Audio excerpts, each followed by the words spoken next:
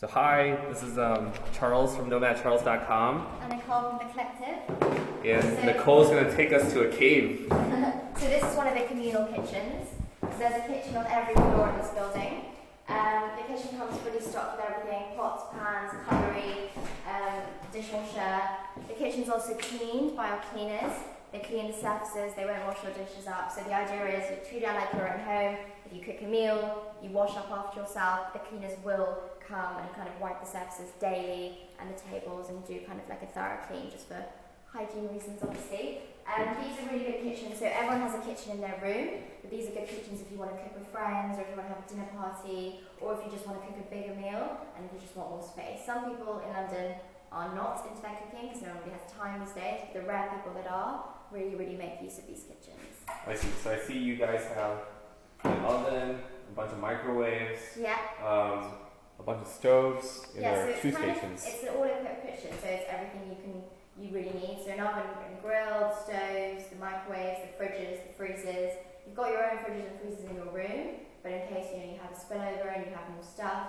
Obviously, we're very trustworthy. So, if you put your food in the fridge, you've got to kind of trust it. Mm-hmm. The 500 people living in this building won't eat it. And obviously, we've got these signs everywhere because this is a building full of 500 people. There's multiple kitchens, and the most difficult thing is keeping everything in each kitchen. So we just ask that people obviously respect that with signs like this, which they do actually adhere to. Awesome. So people call this room different things. I call it the sports bar, people call it the waiting room, people call it a lounge. But either way, this is basically a living room. People like to cook in there and watch the sport. So when the Euros was on, this was a really popular room. It's got Sky TV, as you can see. It's just more like a chill-out room, like you would have the TV room in your own house. It's also a cool room because the reason it's called the waiting room is because it leads into this room. This room, the lights are off. Okay. That's good. It's really dark in here. It's really dark in here. There's so many bean bags. I'm going to turn the light on. Okay.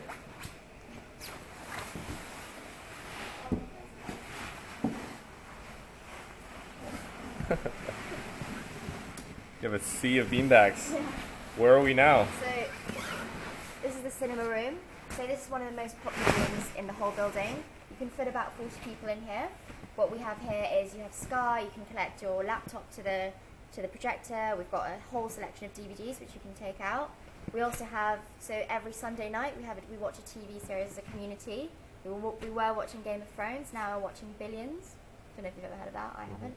But that's what's voted by the community. And every Tuesday night we've got community film night. So the community votes on a poll and they choose what film they want to watch.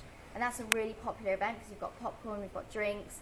And then other than that, people can just use it how they wish. So if you want to book the TV room on a Friday from like 7 till 9, you can book it. Everyone can come in and watch with you because it's co-living, so you can't reserve it yourself. But you can choose what film you want to watch. Cool. And how many people can you fit in here? I think you can fit about 40 people in here, which we have done.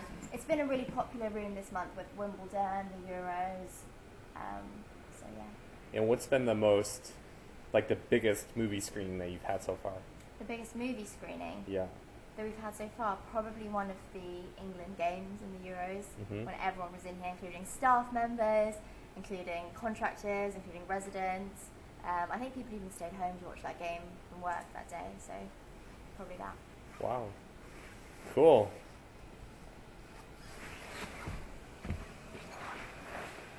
I think this is like the first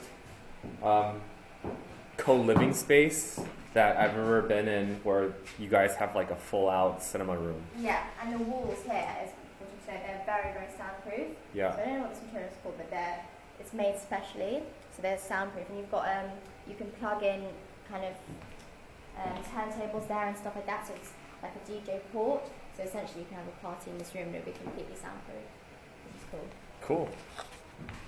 Thanks for the tour. Bye.